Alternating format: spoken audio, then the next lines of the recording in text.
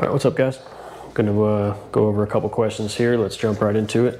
Do you make a Glock 47 holster? Yeah, it's a Glock 17. So really all Glock did was take a 19X frame and throw a 17 slide on it. Otherwise, it's a Glock 17. So it's gonna fit in the Glock 17 holster all the same. All right, moving on. Do you offer multicam kydex for holsters? Yeah, we make it.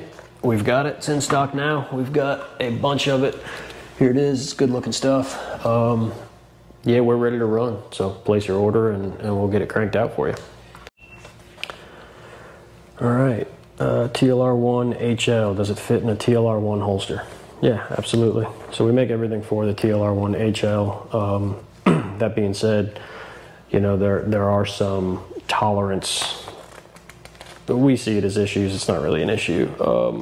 You know, from a usage standpoint on y'all's side, but as far as fitment, you know, where it concerns us for holsters, you know, we can see a fluctuation of like 20 to 25 thou difference in height on a TLR1, you know, depending on which batch it was made from.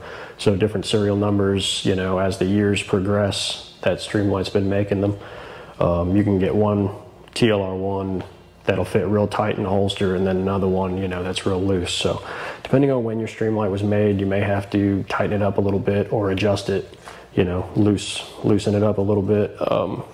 You know, but everything is test fit here. We test it with like our smaller end, our medium size, and then our larger end variations on our TLR1s. So we make sure that everything's good before it leaves the shop. But you know, aside from that, yeah, you may have to, depending on which Streamlight, you know, which TLR1 you have, when it was made, you may have to just give it a little quarter turn on the screws, you know, on the adjustment screws for your retention. So, but yeah, absolutely, they do fit.